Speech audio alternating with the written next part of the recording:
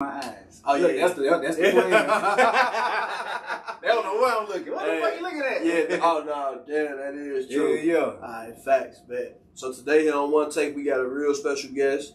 Definitely my homeboy. Definitely be going crazy promoting the parties out here in the A. Be doing some of the biggest parties. Going crazy with the music. You know what I'm saying? For the folks that might not know you, let them know who we got. Man, Baby KEEFE, man. Baby KEEFE, man. You already know one third of Rich Soul, one of the biggest groups coming out of Atlanta, man. You know what I'm saying? So yeah, you know, we kick shit like that, bro. Yeah, the right way, the right way. So yeah. Appreciate you pulling up and rocking, my boy. Absolutely. We definitely had to get something going. You know what I'm saying? Oh, God, I had to. So we gonna jump straight into it. Where you from, bro? Man, I'm originally from Nashville, Tennessee. You know what I'm saying? But I've been out here since I was 8. You know what I'm saying? So, you know, I came out here on the east side. On the east side, took a net. So really, like, east side, north side, like my home. That's turf. You know what I'm saying? So for shit show. Oh yeah, nah, that's real. Yeah, that's real. So how was like middle school for you? Middle school was you know, it was different, man. Like, well, really, because when I came out here, I was elementary, middle school, high school. Yeah. But you know, coming from Nashville, that shit country. You know what I'm saying? No, I'm just being real, but it's country, bro. A lot of white kids and shit. I come out here, bro, it ain't nothing but everybody straight niggas. Yeah. You know what I'm saying? So, but I liked it. I embraced it. Like, it didn't, I felt at home. I felt more at home here than, you know, being in Nashville, man. So middle school was cool, man. I came out here, man, you know, like, got onto the music wave. Like, you know, I started getting onto goddamn T.I., Luda. You know what I'm saying? Because that's around the time when them niggas was popping. So when I was a kid, Shawty Low, like all of them, you know what I'm saying? Like Luda was my favorite rapper when I was a kid. You know what I'm saying? So one of my favorites too. Bro, when I was a kid, that was my favorite rapper, bro. You can't tell me nothing about Luda, bro. Oh God, you can't tell me nothing, bro. So yeah, he what Ludacris, like what he did for me, like he showed me the difference. That's when I learned the difference between mainstream and like, you know what I'm saying? Like kind of not underground, but like, cause like Shawty Low. He was like a straight underground, but a big ass star. Yeah, he kind of crossed over to mainstream. You know what I'm saying? But see, like a nigga like what you just said, like folks what you just said, he was mainstream and a dope. Ludacris. So yeah, nah, that's hard. Yeah, Luda was that nigga, man. I used to have the braids like him, you know what I'm saying? Got the cut, you know what I'm saying? used to wear the goddamn Michael Vick jersey. You hear me? Like, but I'm trying to tell you, bro, that was the time, bro. You ever bumped into him? Into Luda, no, I never met Ludacris. No, I never met Luda, man. You know, by the time I got of age, man, Luda was a superstar. I mean, he had movies and shit. Like, he ain't hardly in Atlanta like that. Like, nigga be in LA and you know what I'm saying? So, nah, but I ain't never get the pleasure of meeting Luda, man. So that's definitely on the bucket list for sure. Your ass be working. I'll send you around a bunch of motherfuckers. You know what I'm saying? So, like, shit, that shit ain't nothing. So, at all. How was high school for you, bro? Man, I ain't gonna lie, high school was lit, bro. Like, I ain't gonna hold you, like, you know, middle school, like, I was just, cause I ain't never been no ladies man, like from like elementary, middle school, like it was like at a medium, like But I got the high school, bro. I trimmed up because I was playing football. I lost a lot of weight. I cut my braids off. So it had the low cut, and at the time, like the low cut was going crazy. Cause by the time I went to high school, like that's when you had folk like Chris Brown and you know them type of people, like so. Yeah, them niggas had the waves and shit. Man, it had all the girls in high school going crazy over them R&B singers and shit, man. So when I went to high school, bro, it was just a whole different game, bro. I got a lot of attention. That's how my grades started slipping for us. You know what I'm saying? Because I'm not worried about, bro, wait, man, he got down, Keisha got down trying to get my phone number. Then, you know what I'm saying? So, like, I just wasn't worried about school for real, bro. Like, I just wasn't focused, you know what I'm saying? So, it took me to really, I got to my junior year when I, like, had to tighten up and straighten up. You know what I'm saying? But, man, yeah, high school was lit, bro. It was a journey, bro. Like, I wouldn't trade that shit for nothing. That shit was exactly how it should be for any kid. In my, you know, experience for it. It was lit. You know that's good. And then you say you was playing football, so you was killing shit. I was playing football since Nashville, bro. Nashville came here, kept playing. Like, I was a football head, bro, for sure. Yeah. Big shout out to football for sure. My son, that nigga, big ass football head. Yeah, like, bro. It's crazy because like now, bro, like I'm more into basketball now. Like, damn. And then I guess just because like that's you know, when I work out, go to the gym and shit. Like I always go because I be going to LA Fitness, YMCA. I got a hoop, bro. Like, cause that's a part of my workout regimen. You don't play football no more? No, bro. Who playing football, bro? Ain't nobody. I'm saying like niggas ain't throwing the football around. Nah. Niggas ain't doing pick up football no more, bro. Nah, nigga too old now. Nigga too old, bro. Ain't trying to run. We gotta play flag football. We ain't about to play tackle. You know what I'm saying? With no pads and on the concrete, like. Oh shit! I remember high school and fucking elementary school for me. Yeah. We played fucking tackle football on concrete. See, that's the shit. I was doing that too, but by the time, like, you know what I'm saying, I was like, bro, that's crazy as hell. Why would I do that? Oh, my soul, that man. shit crazy, bro. We used to fuck ourselves up. No, God. I still got bruises and scrapes and shit. I swear to God, I was just going to say that. From that shit. Hell yeah. Bro, and then, you know, in Chicago, I'm from Chicago, bro, it be snowing. So we are playing in the snow, too. That's just as good, though. That's lit, though. I ain't gonna lie. The snow lit. We play in the snow on the concrete out there. Yeah, you know what I'm saying? Like, because it be big-ass concrete or whatever, but it snowed in. Yeah. So, yeah. So, I ain't used to the snow, man. I ain't used to that shit. That shit ain't nothing to get used to. No, hell, see, like in Nashville, it snowed. It didn't snow that much, but it snowed more than it do here in Atlanta. Like, Atlanta don't hardly get no snow. Because it's not that far from Chicago. You know what I'm saying? Yeah, it's closer. So you been here when it snowed? Here?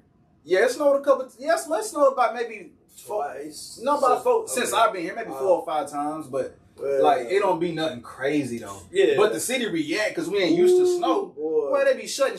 School shut down, jobs shut down, everything shut down because we ain't used to it. I remember when Black Ice came out here. That was when I first got out here. Yeah. Man, them folks. Everything shut the fuck down. Everything shut down, bro. We don't know how to, bro. We lose our fucking mind out here when it snow, bro. Oh, God. Well, the city ain't ready for that shit, man. They got to goddamn get the trucks, get the ice, the salt. You know what I'm saying? They got to clear the goddamn, and it's too much for them, man. So they don't be expecting that shit. Yeah, nah, that's real, bro. Yeah. So after high school and shit was turned for you. What the fuck you ended up doing after high school? Promoting parties. So how you get into that? Man, I started promoting parties, man. Like, it was me and my brothers, man. Like, we were just popular kids, bro. Like, you know what I'm saying? So we just took our popularity and just maximized on it. We just try to turn it into some money. You know what I'm saying? So, we knew all of the promoters, you know what I'm saying? Got in with one of my partners. So who was one of the first promoters I started working with? Probably, man, shit, they were probably like ZTE days, like Zero Talent with my boy Cameron McClain. I don't know if you know Cameron McClain. He a comedian. But at the time, I went to high school with him too, but I think he was one of the ones that I first started doing shit with, and then Jamari, which is one of the biggest promoters out in the city.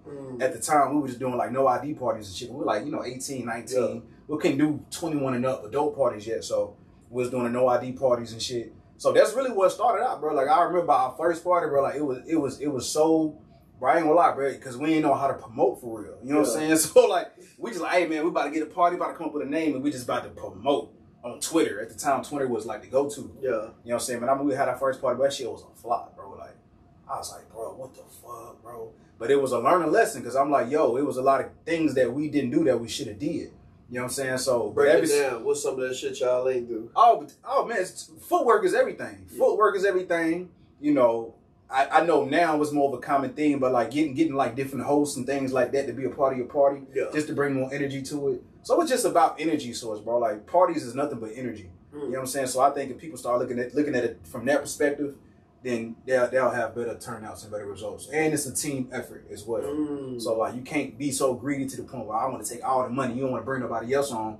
You know what I'm saying? Because like, nigga, 100% of nothing is nothing, nigga. Like, you know what I'm saying? But if you bring people in for more energy, man, you can break this shit down, split it out in a way. But at that point, man, your shit packed wall to wall. You know what I'm saying? So y'all first party definitely was a learning experience, man. But ever since that one party, bro, we've been going up. You hear me? Yeah. So, Who was we? Shout them out. Oh, man, at the time, man, Major Gang, man. Yeah, we were Major Gang at the time, man. We were running the city, man. Running the North, really. Running the North. Major Gang. That was the name of the team back in the day, man. Shout out to all the team players. To this day, bro, I'm still kicking it. They still my partners. Yeah, fact. You know what I'm saying? Like, I don't, I'm a day one nigga, man. I keep everybody around from day one. Stay solid. So my boy Mel Max, my boy Easy Khalil, True shot him. Like, all them guys, man. That's family. Oh, yeah, nah. Yeah. You say True shot him. He from True New York? Shot him. Yeah, he from New York. Yep. So I went to high school with him, bro. Like, shout out to bro. That's day one. That's a day one nigga right there. He had popped out to a boogie show in Duluth. Yeah. At Dreams. Oh, yeah, he was there. He was like, man, bro, I have been seeing you, but I can never catch up with you. Yeah. He's like, man, let me take some pictures of you. Woo. But then he was supposed to come to the pool party that we just had. Yeah, he was. But I think the address changed or some shit. But no, I don't think it was address change. Because even with the address change, like, nobody ever even knew we changed the address. For real? No. We didn't promote the address. We didn't promote the address. But somebody I knew, they had that motherfucker. It was another address far away. It probably was YC. YC was the only one that had the address. Literally. Right. You know what I'm saying? YC was the only one that had it because he had pulled up to the mansion beforehand. You know what I'm saying? So we had some shit that happened. Yeah. We had to change location, but luckily, that's why we don't never promote an address, especially when you're doing like mansion house parties. Yeah, bro, you don't want to put nobody home address out there like that. Be promoting to the mansion. So when you put the address out there, the day before the event, literally the 24 hours before the event. You know what I'm saying? That's when you release it. So that was a nice event. You think that was one of your most successful events? No, hell no. Okay. Nah, it was lit though, but it wasn't one of the most. You had how many influencers and how many like? Boy, it was a lot of influencers, bro. How did y'all set that up? With the influencers? Yeah, I ain't gonna lie, some of them just came out. Like we had a few. A lot of them I seen on flyers. Yeah, we had. I was on the flyer. Yeah. So YC made sure you was in the building. You know what I'm saying? He was like, hey, man. You know what I'm saying? While I gotta be in the building, you know what I'm saying? Then I got my boy Nakia, man. You know, he hit me up, and you know he a part of the team too. Crowd Service, that's the name of the entertainment company. Yeah. So yeah, we got a team, but like we just connected with so many sources and people within the city. You know, from influencers to artists. You know, to all types of people, bro. You know what I'm saying? So. You know, all you gotta do is reach out to them and make sure you accommodate them. You know what I'm saying? Make sure when they come out, so they come out have a good time. Yeah, you know, we had White Dolomite come out. Yeah, we had goddamn Church Guy come out. Yep. You know what I'm saying? So we had a lot of people come out, bro. Yeah, facts. Yeah, he's supposed to pull up on me too, Church Guy. Yeah, they say he be going crazy. Yeah, bro. I be watching this shit now. Man, bro was in the boom, boom, boom going crazy, bro. Like, bro, he went in there and started dancing. It made I ain't like it though, because it made all the niggas leave the boom, boom room. Like they ain't in there see the bitches, bro. Like, you know what I'm saying? Like, I think I was probably gone by then. Boogie was in there. The Boogie was in there at the time. Oh, then I was outside. You was outside. Yeah. Boogie was in there because Boogie came in the boom boom maybe for like 20 minutes. I feel like it was longer than that. It about 20, 30 minutes. It wasn't no more than 30 minutes for sure. Shit, you sure? Yeah, I'm sure. The boom boom room. I know. I remember because we walked from the pool to downstairs. Yeah. I was high as hell. That shit felt like an hour. No, I was hot, man. I ain't gonna lie, bro. I was on some fucking weed lemonade, man. Oh yeah. Shout out to Thunder Rain, man. Like I was on some weed lemonade, bro. I was so high, I was out my body, bro. Like, you know, it was so much shit going on. But the weed had me so calm. There you go, yeah. Like I could have spazzed out in a lot of situations, but the weed had me. I had like 4,500 milligrams of THC liquor, bro. Yeah. You know what I'm saying? Not liquor, liquid. I mean liquid. So you know when it's liquid, it's gonna hit your bloodstream a lot faster. You're gonna get higher. That shit feel like lean. bro, I was out my body, bro. I woke up the next morning higher than I was before I went to sleep. Bro. I swear. Hey, that shit be, man. So how the fuck, like, do you stay stress free in those situations where you putting the event together? Shit, weed. Yeah, weed for sure. No, man, I ain't gonna lie, man. One of my, you know, I ain't gonna lie, bro. I just like really, I'm a grounded level, you know, spiritual guy, bro. Like, so I really stay grounded. I'm a meditator. Yeah. You know what I'm saying? I like spend a lot of time with myself and, you know, just speaking, connected with the universe.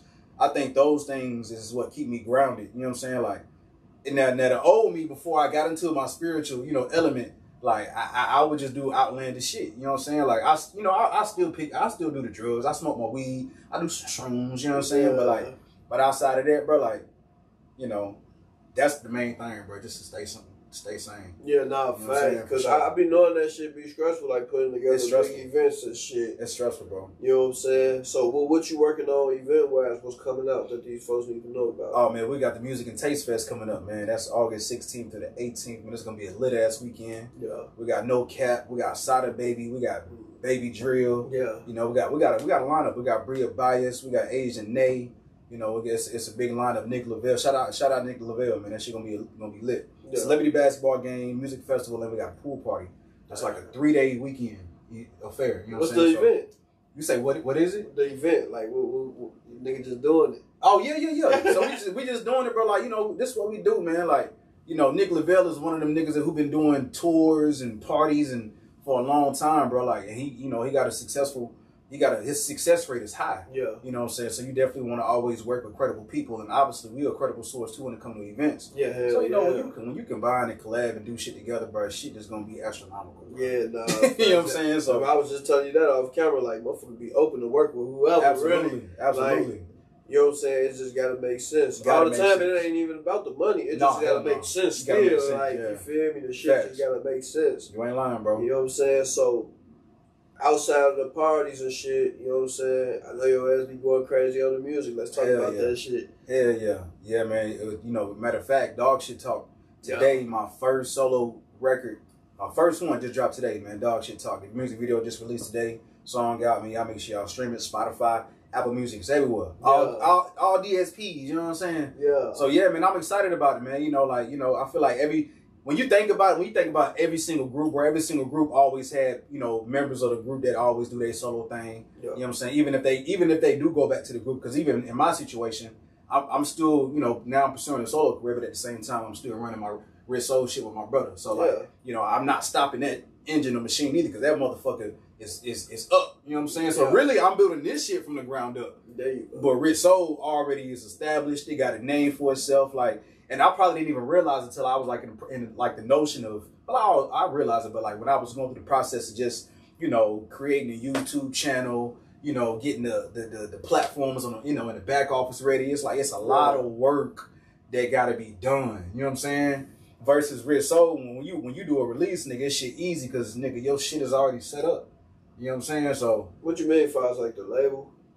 Yeah, when I say back office, I mean just like, as far as like, it's simple stuff, bro. Like right now, if I go to Rich Soul Apple Music page or Spotify page, but you'll see the bio in there, you'll see the cover art, they got a picture attached to the name, like it's presentable. It's well put together. You go to Google, we got a whole panel.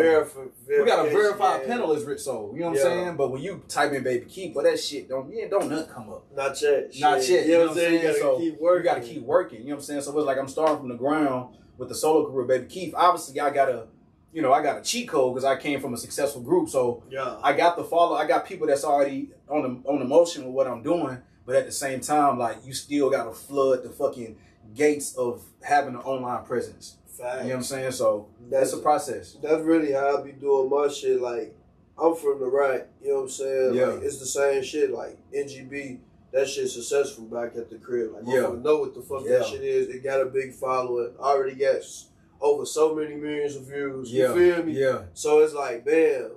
Then now it's like I'm doing my other shit, but then I'm still doing that shit with them. So I get what you saying. You know what I'm saying? Yeah, like, hell yeah.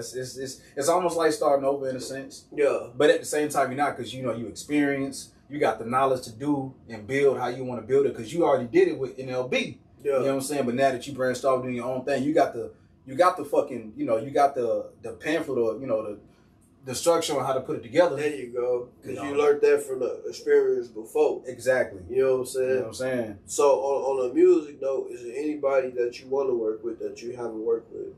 Not really, bro. Like, I'm the type of nigga, man, I'm an energy guy. Like, I work with folks off energy. Fact. You know what I'm saying? So like, if I meet an artist, we like vibe out real good, man. Like, I'm not the type of nigga like, all right, man, I vibe. Let's do a song, nigga. Let's do a song. I'm not that nigga, bro. Like, if we vibe, it gotta organically happen.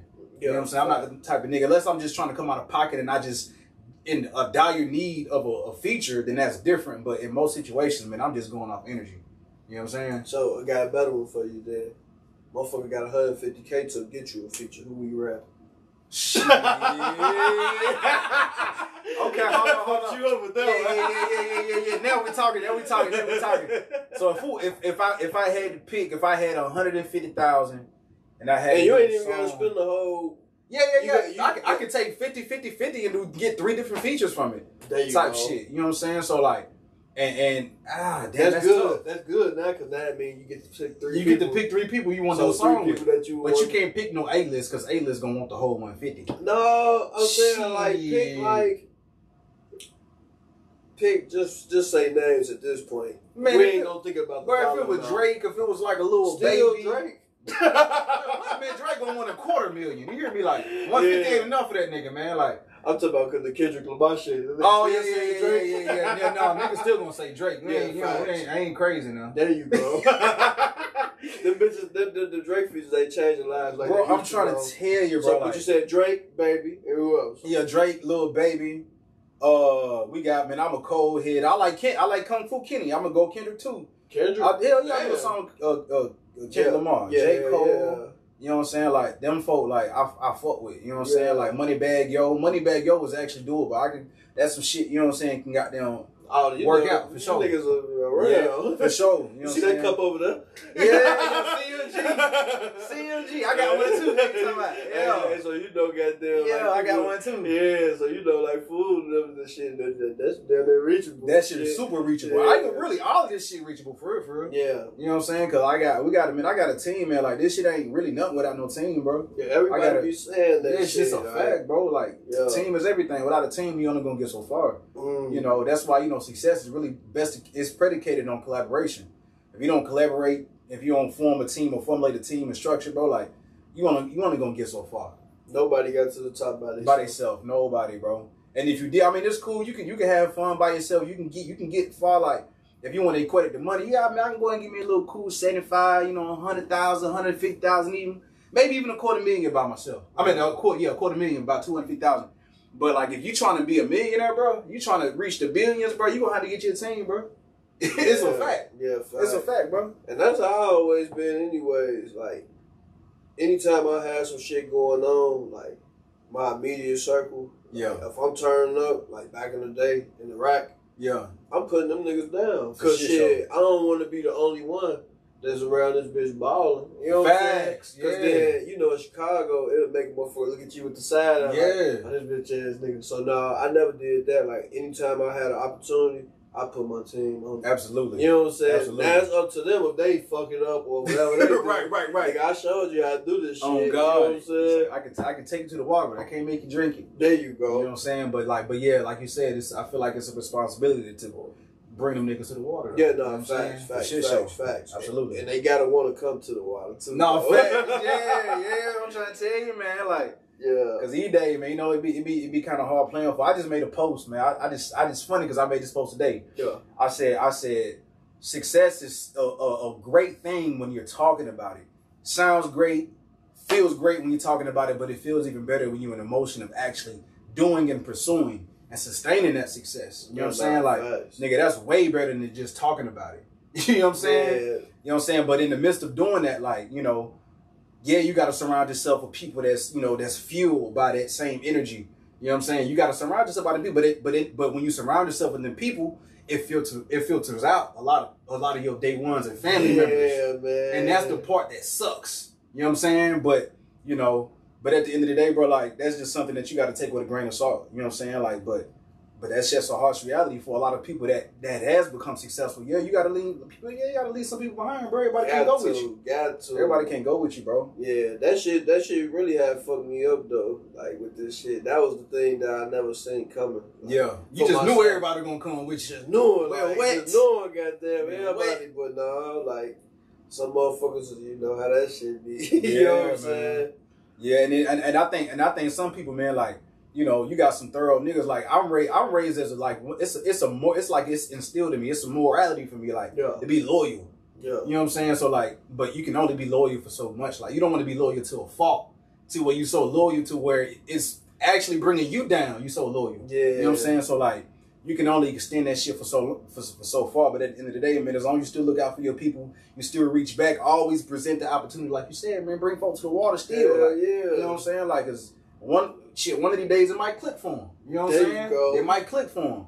But until then, it can't stop your emotion though. Yeah, it can't, bro. That's all the motherfuckers we wanting to see. Yeah. So, you know what I'm saying? It might be some motherfuckers out there that's like want to be a promoter or want to be a successful rapper like yourself and shit, bro. Like, get them a positive message. Shit, don't stop, man. Like I just said, man, surround yourself with people that's fueled. People that got a desire to want to fucking win. You know what I'm saying?